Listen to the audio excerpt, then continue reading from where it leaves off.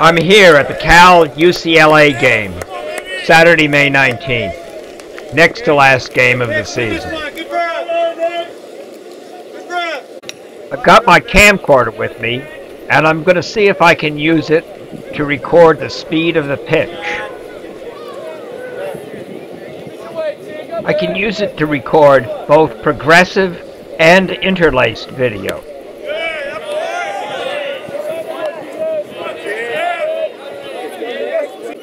I first shoot some clips using the progressive mode.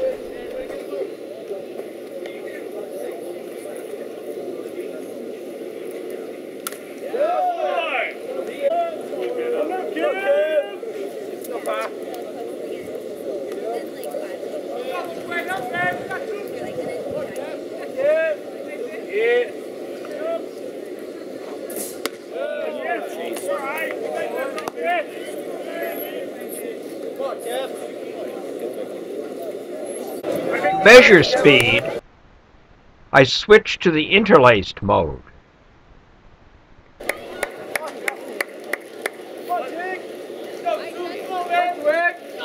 With this mode, I can show a single frame shot, showing two images displaced in time by half a frame time, about 1/60th of a second.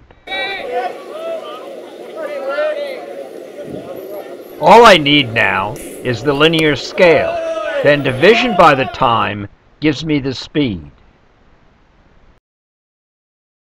The baseball itself provides the scale. I assume it is 3 inches in diameter.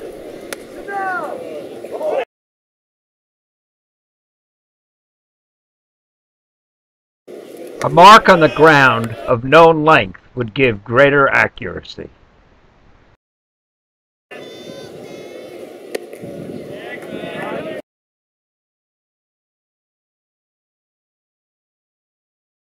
As you can see, you can use this technique for both left and right-handed batters by aiming ahead of the batter.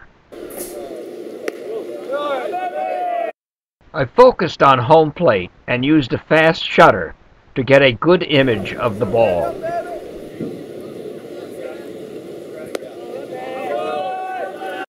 While this technique has some obvious advantages over a radar gun, it does not give an instant reading, but requires some computer editing. I've already reported on using this technique to measure the speed of a racehorse.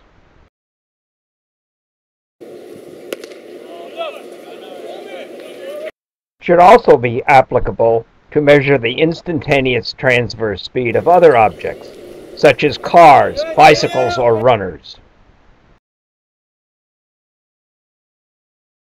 What you need is something to serve as the linear scale. Try it with your own camcorder next time you go to a sporting event.